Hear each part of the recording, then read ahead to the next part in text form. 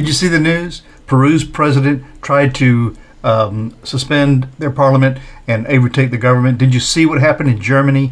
They arrested people all over the country who were planning a coup, just like the folks who actually did perform the coup in the United States. Let's see how all this is going to affect how we come to justice in the U.S. I hope you like the video. If you like the video, please do like the video. And if you haven't subscribed, please subscribe. And thank you very much just for watching.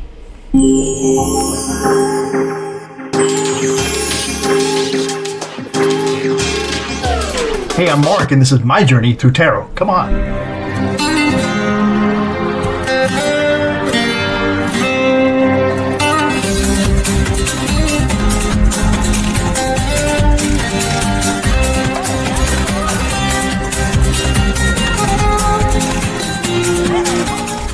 So this is simple. It's going on in 2 other countries that we know of so far, and here's a little bit of the headlines right here. I'll tell you about it.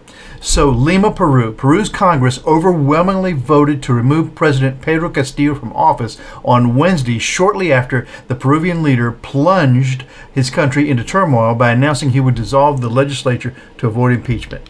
Now, what's interesting here is in the morning he woke up as president, about to be impeached, and in that night he was under arrest in a police car going to jail. Okay? So that's what happened there. Lawmakers declared Mr. Castillo morally unfit to hold office, and Vice President Dina Boluarte assumed the presidency as head of state in the country of 33 million. She requested a political truce to install a government of national unity, after she said after taking office. Then in Germany, an aristocrat called Heinrich the 13th, 25 people were arrested in raids across Germany on suspicion of plotting to overthrow the government. What does that sound like? The group of far-right, what does that sound like? And ex-military figures, what does that sound like? Are said to prepare for day X to storm the Reichstag Parliament building and seize power. A man named as Heinrich the 13th from an old aristocratic family, the old kings, is alleged to have been central to the plans, and according to federal prosecutors, he is one of 2 alleged ringleaders among those arrested across 11 German states. And the plotters are said to include members of the extremist Reichsburg Citizens of the Right movement, okay, MAGAs, which has long been in the sights of German police over violent attacks and racist and anti-Semitic conspiracy theories. They also refused to recognize the modern German state. Listen, it's exactly what's going on here. It's going on all over the world. This is a time of reckoning, and these countries took care of their issues, and immediately. The German was several months, I mean, it might have been a couple of years of investigation, but they hit these folks before they hit their parliament. And the Peruvian, like I said, in the morning the guy woke up president, and that night he was in jail. So let's pull some cards on that and see how this is going to affect our American democracy and how we've handled that situation. Okay, here we go. We're going to use the Uncommon Tarot today. I think it's perfect for this. Although this isn't an uncommon problem, it seems like. So 2 countries so far, how have they handled their terrorists, their seditionists? Very different from what we've done. And I wonder if that's going to... I mean, Merrick Garland hired the fellow who was prosecuted war criminals. Okay? So this looks pretty serious. And his order, Merrick Garland's order, was specifically not for him to go after people who entered the Capitol building. It was for the folks who, presumably, who plotted everything. But let's have a minute. We're going to need it, of meditation.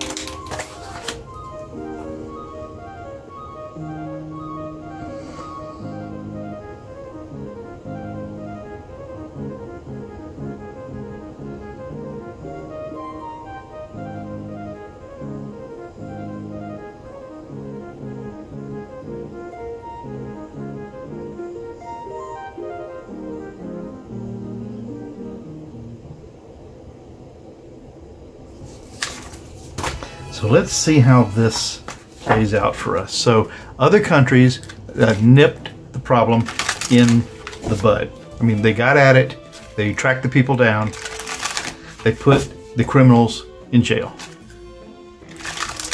In the case of Peru, no matter who it was. In the case of Germany, they had the fellow who was the descendant of the royal family trying to be king again. So, 3 cards right away. Okay, is the United States learning from what's happened in these 2 other countries specifically? 3 cards. 1, 2, 3. Is the United States learning now from what's happened in these other 3 countries? I'm not sure. First card is the Knight of Cups. Okay, so here's what's interesting here about the Knight of Cups. The Knight is the fellow who fights in the royal court for the remit he's been giving, which in this case is a compassionate remit.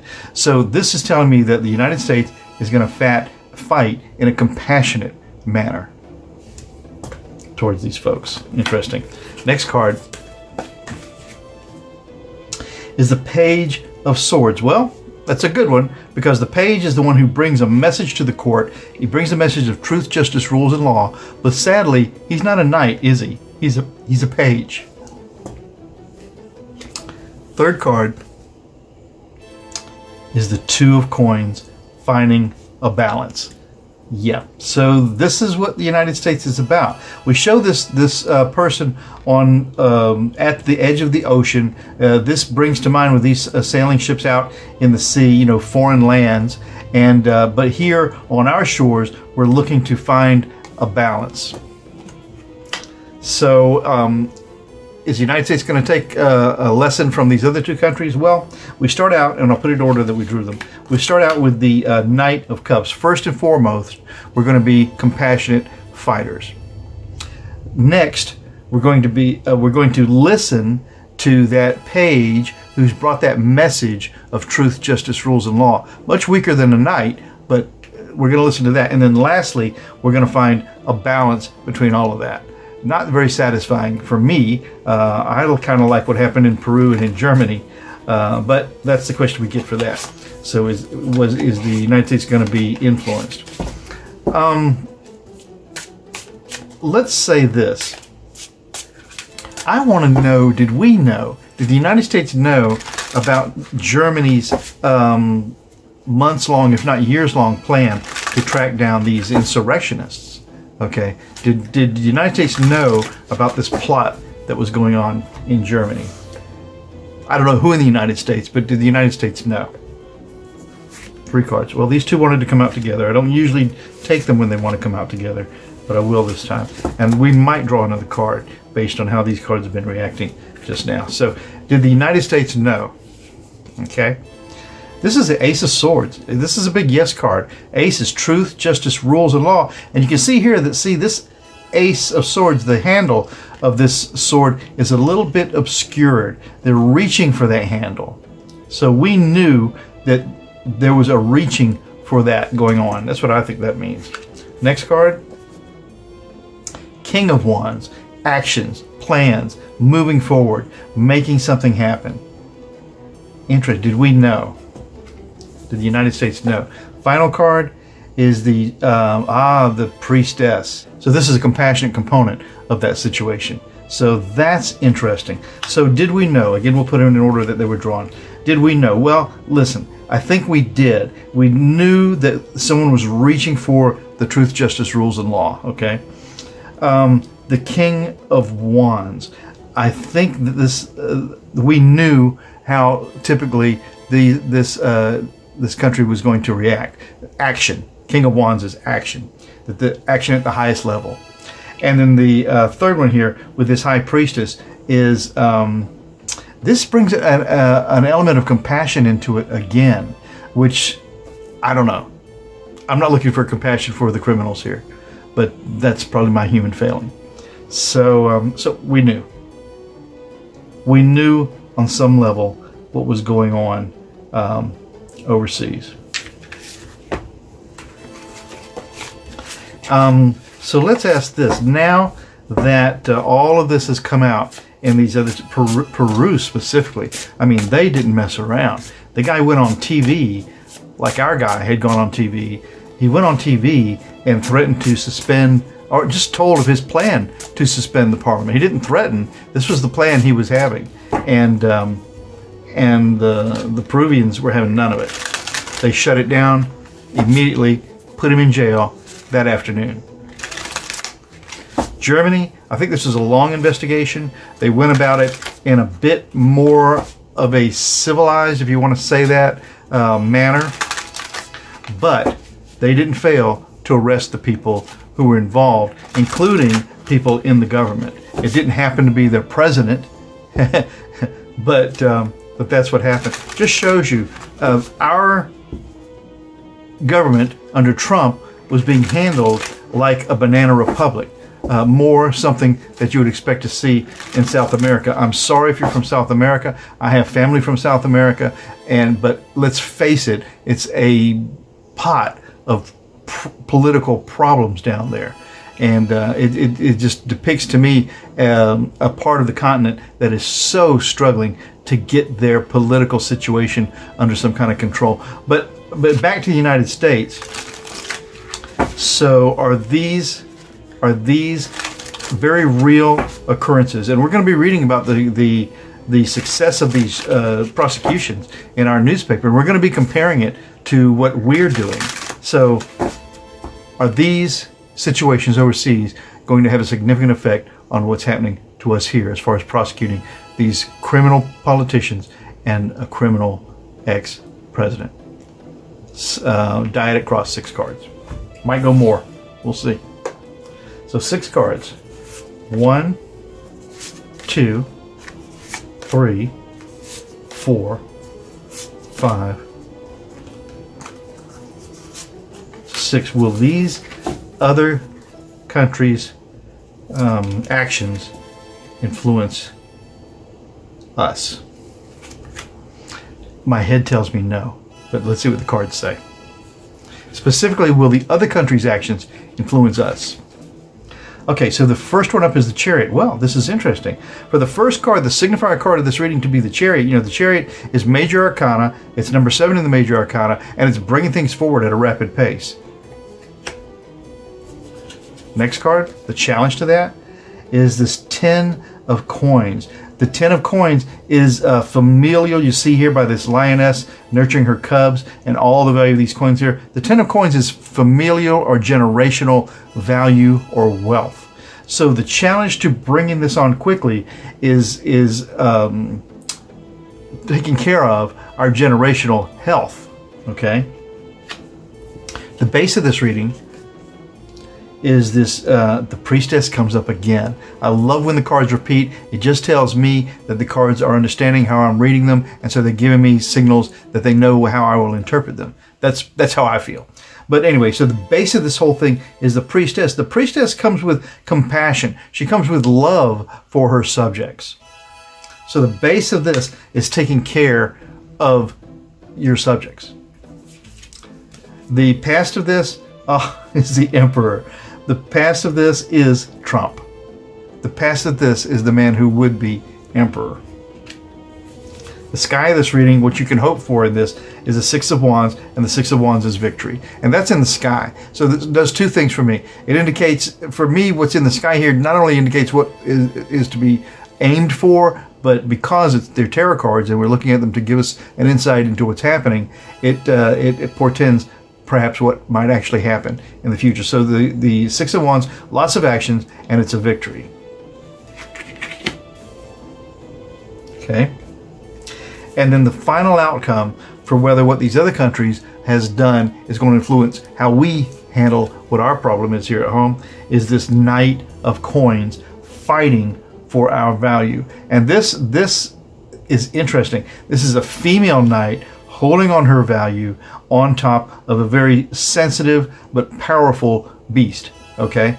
And look who it is. This is the symbol of the Republican Party, as a matter of fact. So this Knight of value is taming that beast and recognizing its core humanity. If you want to say that about an animal, could have humanity. Very interesting. I'm going to do 4 more cards. Yep. So what is the The very self of that question is as to whether what's happened in the other countries is influencing what we're doing here. First card up for the very self of the meaning of that question is the King of Cups. Before anything else, we're concerned with the compassion of the situation. And look, there's some prizes that come out of that. It's in the environment of what? It's in the environment of the Five of Coins being left out in the cold. Democracy was left out in the cold. The hopes and the fears for all of that. Eight of Cups. Eight of Cups is turning away from something of emotional importance to you. And we can see that that's exactly what's happened here. This goose is flying off, I would presume in migration, and recognizing they have to leave behind some compassionate elements here. So, interesting. And then the final card, final outcome, is the Four of Coins is holding on to our value. I love this reading. I'm going to read the whole thing over again, and some other points have become clear in my head as I've been looking at this. Love this deck, these cards, this draw for this question. So, are we going to learn from what's happened in the other countries and how they handled their constitutional crises? Well, we come up with the Chariot. Yeah, moving things along rapidly. I think we've already recognized it and we've already started that process. But it's challenged by what? It's challenged by maintaining that generational value. Okay? Maintaining our core generational, what we're going to pass on from generation to generation, our values, and underscored by this High Priestess, which some might say, why isn't it underscored by some sort of authority, by some sort of get this done? But no, it's underscored by the compassion, the nurturing that one has to have. If you have an errant child, probably your most important thought should be to love that child through their issue. The past of this then is the Emperor, and this is Trump. Want to be emperor, he's in the past. In the sky of this is victory. So the actions, the plans, the forward movement that we're making will lead to victory, and it's all likely ending up with this Knight of Coins having tamed that what at its core is a compassionate beast. This female knight, who is that? Is it a future president? Is it someone in the court? Is it a member of Congress? But this female knight has tamed this, what at its core is a compassionate beast, the symbol of the Republican Party, this elephant. Then we say, what is the very signifier for that question, the very self of that question? Did we learn? Well, we start out here with the King of Cups. We somehow have taken away a message of maximum compassion for the issue. And it's challenged, it's in the environment of this being left out in the cold, which is exactly what happened with our democracy. And it's in the hopes of the fears, we have this Eight of Cups, which is understanding that sometimes you have to walk away from something of compassionate value to you. But then the likely outcome of the whole thing is that we do hold on to our value, we do hold on to what is important to us. And it's interesting that this person holding on looks like a jester, looks like a fool who would be starting off on a new journey. So I'm just going to leave it at that. So I think it has inspired us to move and get this thing under control, but we're still going to do it with a flavor of what our country is, compassion. Well, that was the read. I hope it was interesting, and I hope it shed some light on how other folks take care of their problems, and maybe how we can take care of our problems. Hey, I'm going to show you the cards now. Okay, so the Uncommon Tarot. This is the Uncommon Tarot is by Shaheen Miro, who's an intuitive energy worker and artist, with commentary by Teresa Reed, who is known as the Tarot Lady from a lot of blogs, the websites, and podcasts. And Uncommon is even defined here. You can just barely see it, but it says not ordinary, remarkably exceptional, sort of as you would see in a dictionary. So here we go. It's a nice box. It's got that nice little clasp, which you don't often see on a smaller, and it's like you might expect a perfume to come in this box. It's that kind of quality. Okay, and the materials really has a nice sheen. So it's a beautiful piece of packaging. You know, at least you felt like, you're getting a little something for this. The inside does have that definition on this foil, silver foil thing, uncommon, how to pronounce, ordinary, remarkable, exceptional. And then the book is really a nice little booklet. It's personalized by the artist. It's got some good information in here about him and the tarot lady, Teresa Reed, and a little story about why he decided to make these tarot cards, and it goes really back to his youth. His mother, in front of her children, she would lay out a few tarot cards on the table and ask what they saw, and the cards became kind of a moving picture book for the family. And you'll see what I mean with his design of these cards. Okay, I'll just put this away right back in there. So, I think I've got some cards backwards here. Looks like I do. Okay, so they are, you can see, silver foil gilded, and then they've got a nice weight to them. They're not particularly heavy. They're just about right, actually, and just a typical dark, kind of mysterious back. The front of the cards, though, is beautiful. The images go from, edge to edge. It's a nice, glossy, deep, quality feeling card with beautiful, rich colors. And Shaheen's Uncommon Tarot is a contemporary reimaging of the Rider-Waite Tarot with a collage work, melange, rich with worldly people, places, and settings. I mean, you can see. So they're beautiful, beautiful cards. They're not hard to use because in the bottom it just tells you what that card is, and then you get to take a minute and then pick out the elements in here that are pertinent to what you're reading about. So beautiful cards. This is always a good way to spread the cards out and get your energy into them, or get them warmed up for the day, or maybe if you're working with somebody, your friends are sitting around, you can let them mix them up if you don't want to have them shuffle. And so that is the Uncommon Tarot. Well, coming back tomorrow, I'll be doing it all again, so ciao for now.